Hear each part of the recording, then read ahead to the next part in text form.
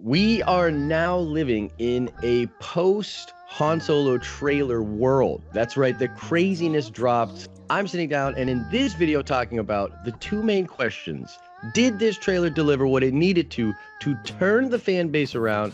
And did we buy Alden Ehrenreich as Han Solo? Let's talk about it.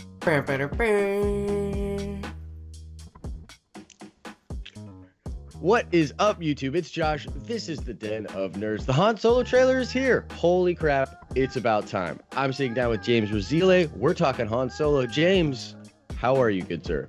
I'm great. Thanks for having me on. You know I'm excited for Han Solo, so I'm looking forward to doing this one. Yes, and you did a dope reaction last night that got a lot of views. A lot of people checked that out. You and Aaron checking the trailer out. It was very cool. Everyone should go watch that. We were in a food and wine coma. Yes, food and wine comas are good. I was out last night. For those of you that don't know, I live in Philadelphia. The Philadelphia Eagles won the Super Bowl last night. It was pretty crazy. I may or may not have some alcohol still running through my blood. So this should be a really fun day talking about Solo. But that trailer dropped last night. Two main questions, two most important things, James. Considering all the kerfuffle that has been the marketing for Han Solo, the fan base of Star Wars itself being divided from The Last Jedi, this trailer had an enormous amount of pressure on it. We had no idea what this trailer was going to be like, but we knew it needed to deliver. So the first question is, did this trailer deliver what we think it needed to? Your thoughts? The one last night or the one this morning? Let's go with the full, because I actually think that's an interesting point to make, because I think that combined they do a lot together. Yeah. But let's say we're gonna have to do both. I almost feel like they're so different. I thought it was a great 1-2 punch. You know, everyone's like, "Where's the trailer? Trailer delay, this and that, and this and that." I don't think it was delayed. I think this was their plan. They hit us. They got us in the Super Bowl, which is, you know, overcrowded with everything. But then today, when everybody's talking about the Super Bowl commercials, we got a Solo trailer standalone from the Super Bowl. So I think they really hit us hard with 1-2 punch. Now, I'll say on my channel, the Rebel Scum podcast, a lot of the comments were, "We barely saw Solo." Today, we saw Solo. Yes. And that's why I think this was all part of their plan going into it. Now, did this bring people back from The Last Jedi? That is a loaded question, because I will say it brought, I'm going to go with like 50%, 55% of them back. Not all of them. I know. I'm looking at the comments that I've been getting on. I've done 3 videos in the last less than 24 hours. Right. And the comments on those ones are, "This is winning me over.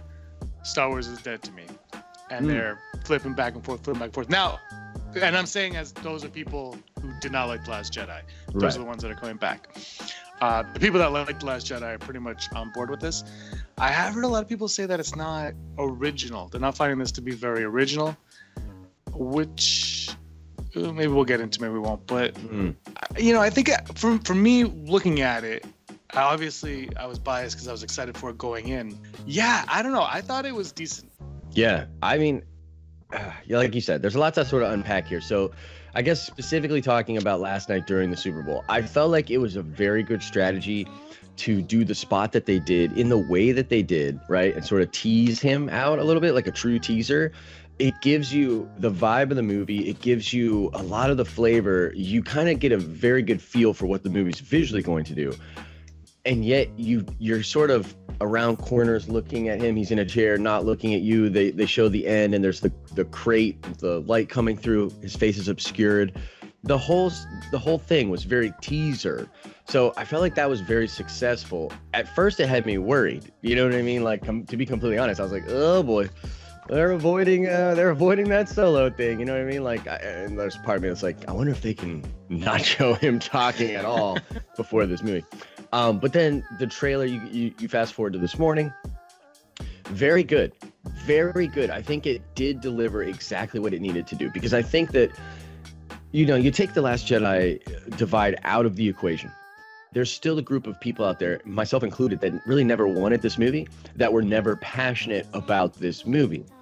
But this feels like the kind of Star Wars film I want to watch right now, given the context of everything that's happening. And I like The Last Jedi, but I do understand what's happening in the fan base. I'm not blind to it. So I think that it did succeed in the way that it really needed to come out strong. I think if it was any less Star Warsy, but also kind of adventurous, right? Like we have the possible pikes.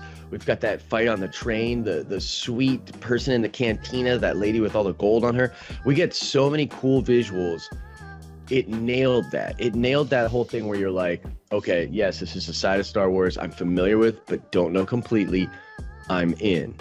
So yeah, in that regard, I definitely think that it hit. Now, the second question is about Ehrenreich. Now, the whole thing, man, the whole Han Solo movie, it really rests on the shoulder of his performance as Han. And we knew nothing, next to nothing about what that was going to be like. So let's talk about the teaser and then what we get today. Did you buy him as Han Solo? Do you think that that was effective?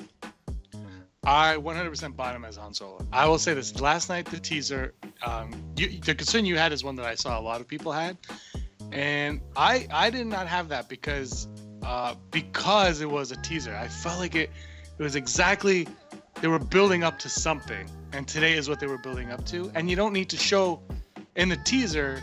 You're teasing Solo, so he wants to be the best pilot in the galaxy. And then we see him with a little cut on his face and a nice film noir shot. Mm-hmm. I was totally cool with that, knowing that that is not, like, that's the one that you would get, a year out. You know what I mean? Like, that's the teaser we would have got Thanksgiving a year ago, as opposed to right now. But I think their marketing was smart because of The Last Jedi. If you put this out before The Last Jedi, no one is excited for Solo today, like they are now, in that respect. Yeah. So, and then seeing this trailer today, I was on board with him the whole time, not like overly. And then that last sequence in the trailer, yes, that part where he does that maneuver in the Falcon, and then he turns around and he says whatever his line is, like, we're okay, we're out of trouble. I was like, I was worried there for a minute, but we're fine. We're fine. That line, I was just like, first of all, I've been saying it for a while now. Kasdan. Yes. I feel like it almost, okay, he doesn't sound like Harrison Ford, he doesn't look like Harrison Ford. But I think because of everything we're going to get, we're going to see past that. And I think because it's Kasdan, who we talked about it last week, knows Han Solo better than probably anybody, including George Lucas, it's going to be that, for me, that we're going to be like, I'm sold. Because the line, like the attitude, persona of Han Solo is what all Ehrenreich, that's all he has to do. He doesn't have to mimic him. Exactly. It's already written for him. He just has to deliver those lines. Which is why I also think Lord and Miller were canned, because they were giving him to do a more. You could see that line being comedic, also, if you think about it. Yeah. I thought that last line for me sold me on him as Han Solo. I said, okay, I'm not worried anymore. Now, look, it's a trailer. It's one line of dialogue. We've seen another one. It could be terrible. The movie, who knows? But right now, in that moment, I'm in. Right, and that's its job, right? The trailer's job is to get you to buy it. Yep. So that you're excited to see the movie, so that you're like, yes, this is not going to be a problem with the film. So here's my thing, and am I reading way too far into this? Did the Eagles just win the Super Bowl? Am I possibly still drunk? I mean, who wants? These are all questions, right? But here's what I'm saying. I watched this thing and I said, this is all of the money, the time, the drama. This is all of that they have put into this film. When you look at this film, and this is just in the trailer, but you can see the attention to detail, because the thing is, it's a tough nut to crack, because no, he doesn't sound like Harrison Ford. There's some lines that he does a little bit, but his pitch is way different. He's younger. It's different. He doesn't really look like him. You know what I mean? He doesn't. A couple shots he does. They do the chin thing. They do something when he's acting where when Amelia says that I'm like the only person that knows who you really are. He has this moment where he softens his face and gets really worried at the end of that, where he's like, he's really tough, and then he sort of softens the face.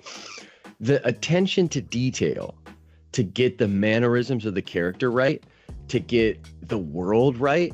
I mean, they're drifting, the thing flies off the ship, crashes. It just feels so Star Wars. It looks so Star Wars.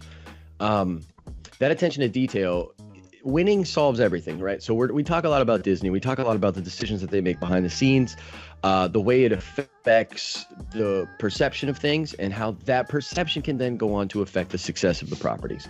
So there's a lot of noise when it's surrounding this film. You know, is it going to be a Franken film? Is it going to be a Justice League situation? And this trailer put a lot of my worries at ease, because it really looks like, you know, the extra money, bringing in Ron Howard, all this stuff, if it serves to give me a Han Solo that I can believe, because you know what it really gave me? It gave me this vibe, and I want to hear your thoughts on this. It gave me the vibe of Ewan McGregor as Obi-Wan.